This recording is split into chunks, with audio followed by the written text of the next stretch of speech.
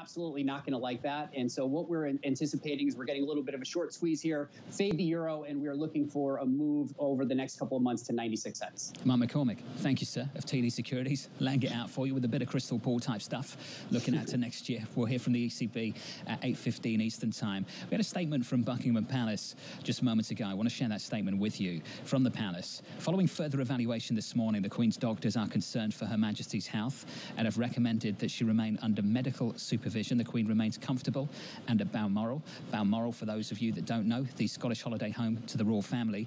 That statement follows news in the last 12 hours or so that the Queen had to postpone a meeting with senior government officials just yesterday, Tom, after a full day of activities with Boris Johnson visiting her and then, of course, Liz Truss. So, TK, that's the latest from the Palace this morning. That statement coming just moments ago. A path on from 1953, and we'll have to watch it very, very carefully, no question about that. Looking forward to catching up with Guy Johnson, I believe, in about 3 minutes or so, 5 minutes or so from London, and we'll get you all an update on the Queen's health from the UK. At the moment, futures unchanged on the S&P 500, on the Nasdaq 100 down about 0.1%. It yields down 5 basis points on a 10-year, 321.42. In around about 34 minutes' time, you'll hear from the ECB.